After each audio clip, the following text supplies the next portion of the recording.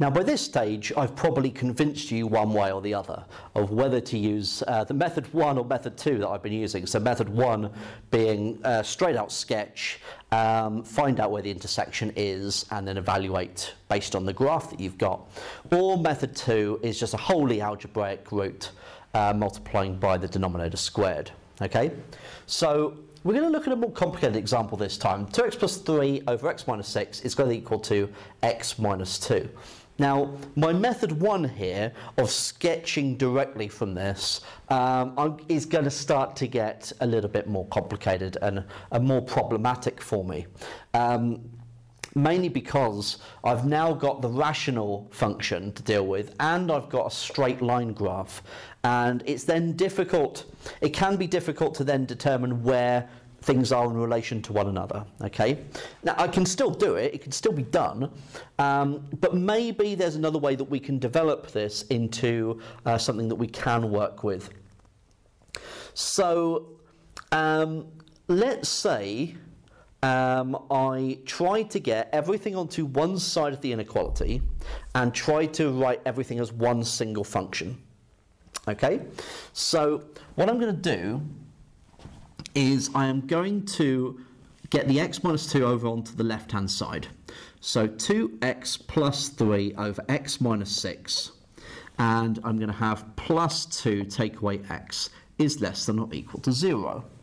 Okay, sorry, it's greater than or equal to 0. So then what I want to do is I want to get a common denominator. I want to write it all as one expression. So we're going to have 2x plus 3 over x minus 6. And I'm going to have to multiply this top and bottom by x minus 6, because that's currently over 1. So I've got plus 2 minus x lots of x minus 6 over x minus 6 is greater than or equal to 0. Now I've got two fractions with the same denominator, I can combine them. So I'm going to have on the numerator 2x plus 3, and I'm going to want to expand this out. So plus 2x minus 12 minus x squared and plus 6x. All over x minus 6 is greater than or equal to 0. Okay. So then I've got minus x squared. I've got 2x, 4x, 10x in total. 3 take away 12 is minus 9 over x minus 6 is greater than or equal to 0. Right, let's deal with this minus sign. I don't like that being there, so I'm going to multiply through by minus 1. And I'm going to get x squared take away 10x plus 9 over x minus 6 is now less than or equal to 0. Now the x squared take away 10x plus 9 can be factorised. So that's x minus 9 x, what am I doing? X minus 9, x minus 1. Sorry, I had a bit of a mind blank then. X over x take away 6 is less than or equal to 0. Sometimes I just find that I can do all the complicated stuff but not the easy stuff. Okay, so that's what we've got. So x take away 9, x take away 1 over x take away 6 is less than or equal to 0. Okay, how has that helped me? Well, now that's actually easier for me to sketch.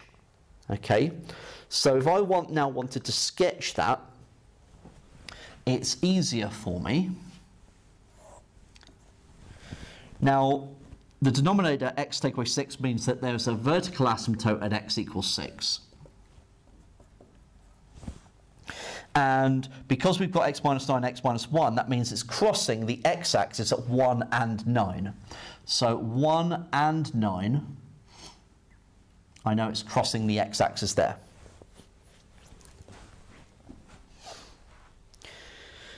Now, because you've got a quadratic over a linear term, that means as x tends to infinity, it's actually going to turn into a diagonal line. Okay, so you can have an oblique asymptote, so a diagonal asymptote that you're dealing with here. I can work out where it crosses the y-axis by putting x is 0, So you can have minus 9 times minus 1, which is 9, over minus 6. So 9 over minus 6 is minus 3 halves. So I know it's doing something like this, so minus 3 halves here. Okay, so it actually looks something like this. It's going through minus 3 halves, 1, and then tending up this way, and then coming from this direction, and then shooting off that way. So actually what you end up with, let me just get my ruler. Okay, what you actually end up with is an oblique asymptote. So this curve and this part of the curve are tending towards it. Now you can find out what the equation of that line is, if you are interested, by doing a bit of polynomial division. If you divide x squared take away 10x plus 9 by x take away 6, okay, you're going to get a linear term, something x plus something, and then a remainder. Okay, so the something x plus something, that is the equation of your line that it is actually tending towards. Okay, now I'm not too fussed with that, okay, because really all I'm interested in is where is this graph below or equal to 0. So I can see it's clearly below it there when x is less than or equal to 1, or when x is, because we're less than or equal to, we're between 6 and 9. So greater than 6 but less than or equal to 9. Okay, and so that is what I can use the graph to get me. Now, if you weren't too happy with the graphing side, okay, which, you know, I completely understand, because, you know, it's quite a difficult skill to build up, especially if you're only doing it for inequalities, okay, like these. How you can deal with this and use that without having to make the sketch, if you don't have a graphical calculator to help you, is you can do a number line approach, okay? So the idea being that you can say to yourselves, okay, well, I know that the critical values, which is where it's crossing the x-axis here, are at 1 and 9. So I identify 1 and 9 on the x-axis, okay? And then I look to see what values are giving me positive or negative. So I would substitute a point in to the left of 1. So I could substitute in like 0, for example.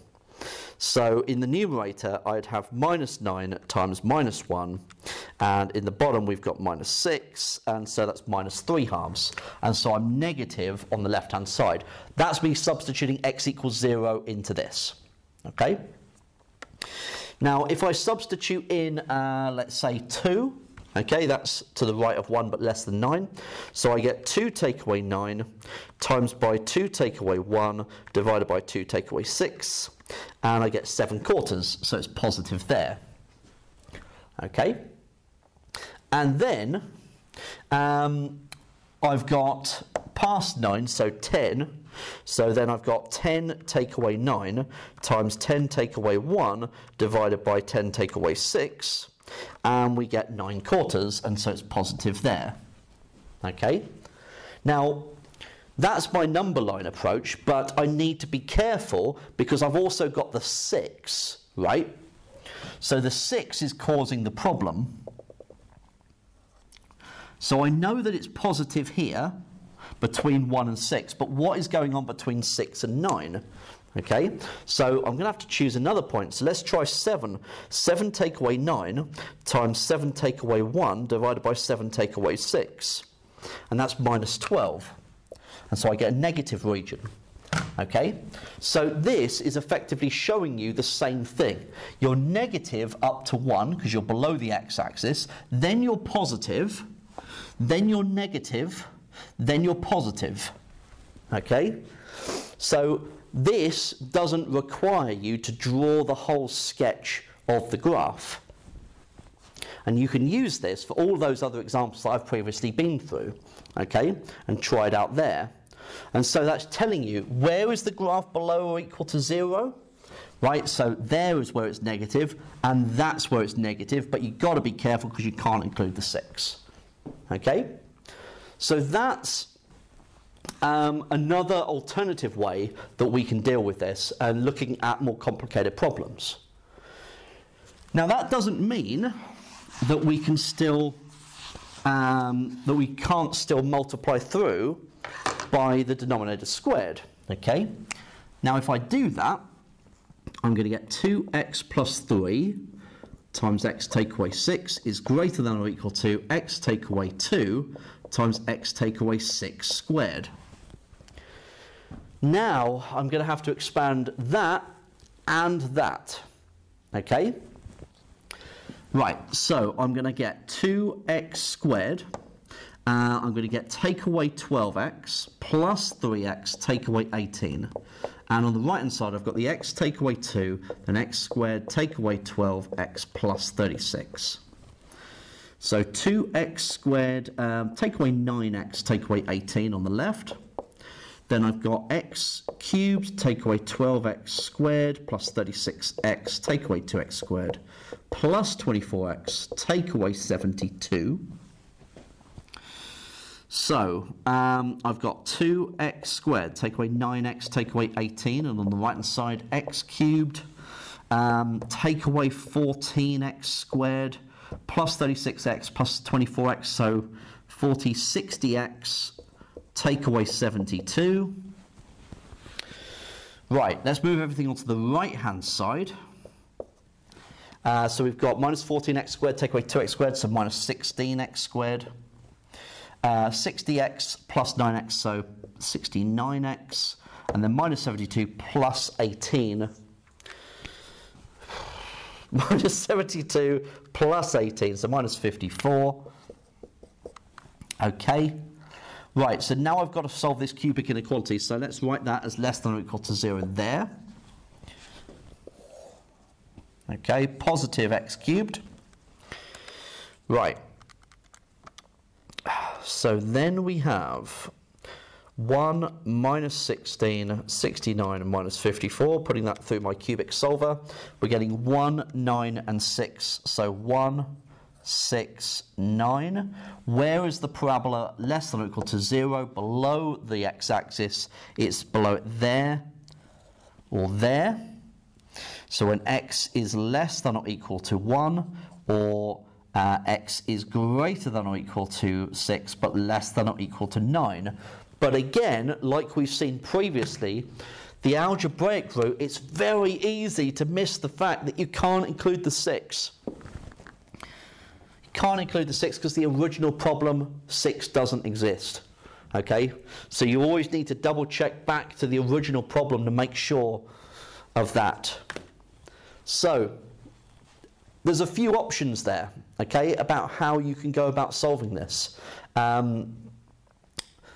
Really, it's going to be up to you, but we're going to still go through a couple more examples in the videos just so you can kind of like get to grips with this and make some kind of decision about which way you think would be best.